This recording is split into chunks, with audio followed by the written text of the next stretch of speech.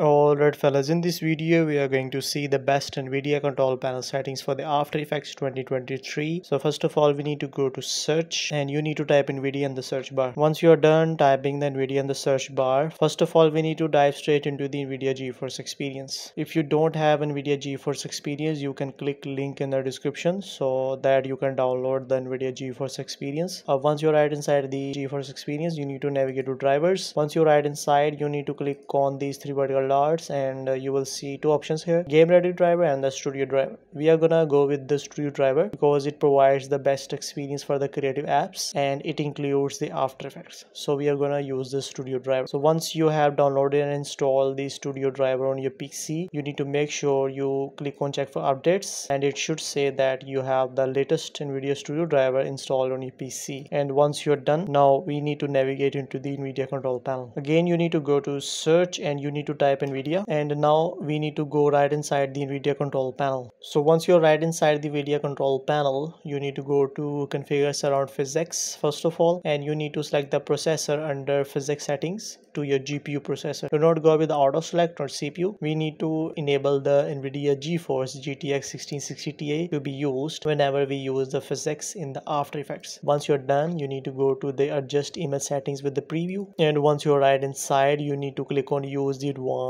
3D image settings and you need to click on this. And now we need to dive straight into the manage 3D settings. Once you're right inside, we need to apply the program settings. Do not go with the global settings because we are specifically going to apply the settings for the After Effects. First of all, you need to click on show only programs found on this computer, otherwise it will show you the list of all the available programs that is not installed on your PC. So that is very important option. And once you're done, you need to click on this drop down and you need to select your After Effects from this drop down. I have Adobe After Effects.exe file. I will click on this, and if you are unable to locate the After Effects in this drop down, you can click on add. You can find the After Effects from this list if you are not able to find the After Effects. And if still you are unable to find the After Effects from this list too, you can click on browse and you can specify the path where your After Effects is located. In this case, by default, the After Effects is located at local disk C where your Windows is installed. Then you need to go to program files, Adobe. This is the After Effects 2023. You must have the latest version of the After Effects. Then you need to navigate into the export files and scroll down until you see the After Effects.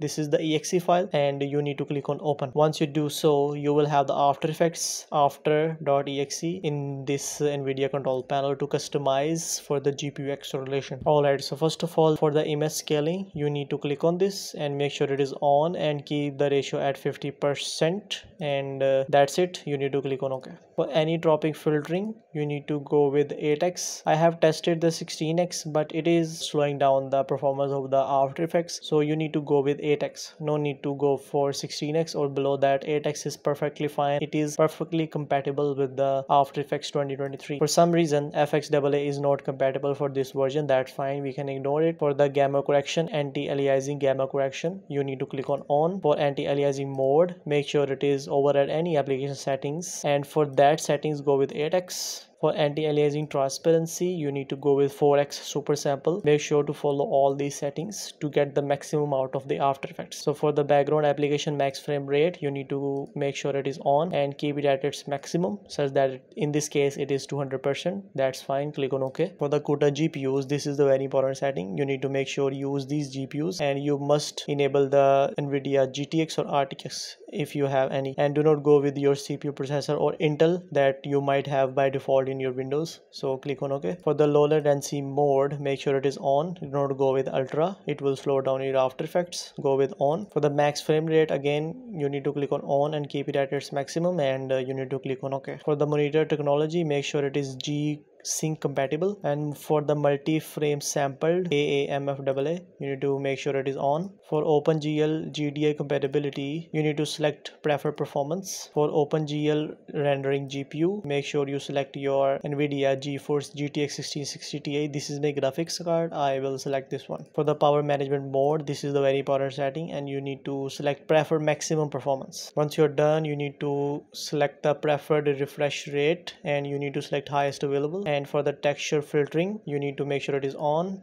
And for texture filtering, negative LOD bias, make sure it is clamp. For texture filtering quality, make sure it is selected as high performance. Do not go with anything else. It will slow down your After Effects and will use much more CPU. So we are gonna go with high performance. For trilinear optimization under the texture filtering, make sure it is on. For threaded optimization, it should be also on. For triple buffering, you need to go with on. For vertical sync, you need to go with use the 3D application settings. For the virtual reality pre-rendered frames, make sure you go with one, that is by default. And for the Vulkan OpenGL preset method, you need to go with prefer layered on DXGI swap chain. And that's it. Once you are done applying these settings, you need to go to the bottom right corner of the screen and you need to hit apply. Once you hit apply, it will save all your changes. And now we need to dive straight into the After Effects. So as you can see, I am right inside my After Effects 2023. And first of all, make sure you are in the default view of your After Effects. Otherwise, you will see some other options. And this is the latest version of the After Effects. So make sure you have the latest version installed on your PC too.